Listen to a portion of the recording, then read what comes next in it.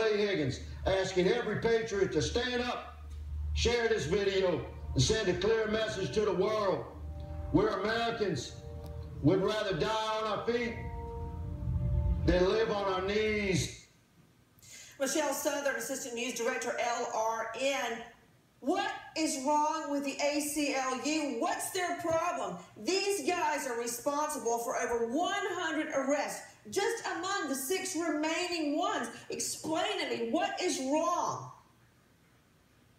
Well, the ACLU has an issue with the fact that Captain Higgins says that these men have a bounty on their heads, and they say that he essentially applies summary execution, which they say is not the way that we do things in this country. Also, he refers to them as heathens, which they believe implies that they are of a certain religion, because it is a religious term. And then, of course, essentially, they believe that it does exacerbate the problem that is underlying between cops and the general public feeling that cops are the bad guys, and of course family members are really livid as well.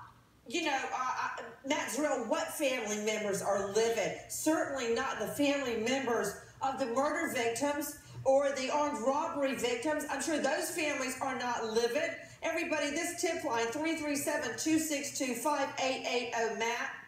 Well, I can tell you that one mother of one of the gang members told our affiliate that my son is a human being, not an animal. It was the word animal that she had a major issue with.